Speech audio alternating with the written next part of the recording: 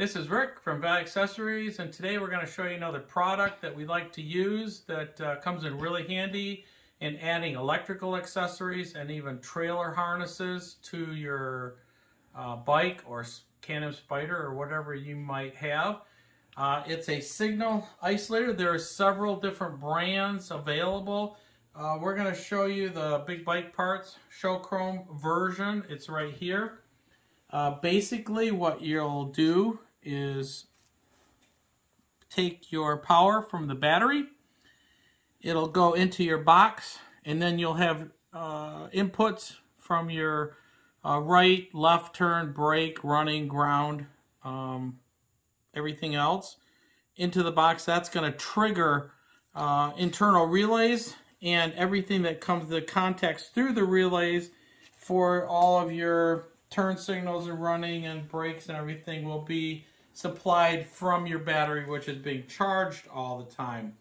So this makes a very, very easy way to run a lot of different accessories without taking a chance on damaging your bike in case something shorts out, especially on trailers. You don't want something back on the trailer to get hung up, damaged, shorted out, and take the bike out, or the wiring. We have these available in bike specific for certain bikes. This one here is for a Spyder RT20 Plus. It's got the harness, and then you'll just hook up to the wiring here. So it's just basically hook right up to the bike, wired in. And in a minute, we're going to show you exactly how we hook these up. Like I say, there's several different brands of these. This is an easy one, especially for the price point.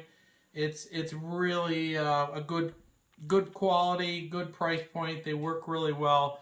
And if you're going to hook a bunch of accessories up, especially not wanting to break into your bike wiring all over the place, this is probably the easiest way to go, especially on an application like we're going to show you in a minute with a 21 plus Goldwing, where the CAN bus voltage is lower. It's really kind of particular on what you hook up to it, and the Spyder is the same thing. So so this is we're going to show you in a minute. I'll show you what we do with our lever locks. These lever locks, before we show you over there, basically you'll run one wire in here, lock it down, and then any wire you want for this to be in parallel with it, say another, you put your supply for your, say, your running light in there, and then whatever accessory that you want for running light, put it in there, lock it down. And then it powers up your running light, rather than breaking into a wire someplace on the bike. So, like I say, this one for an RT, we have universal ones that do not have a breakout specifically for a bike, that you'll just go and find your specific wires for running and turn and brake and so have you. So on this, let's show you over on this bike here. This will be a good example. On this bike, the breakout is back here. All we've done is hook this in series with it, and it's got an output, which is this right here. Here's our signal isolator. Like I say, this is on a Goldwing. So we've got a lot of wiring hooked up to this. So rather than, if you only had a couple pieces, lights to run, you'd probably just go right into the terminal board. You just take the cover off and slide your wire in there and tighten it up. So you'll see you've got brakes, running lights, right turn, left turn. You even got power, keyed power, 12 volt. So if you want 12 volt all the time, it's here.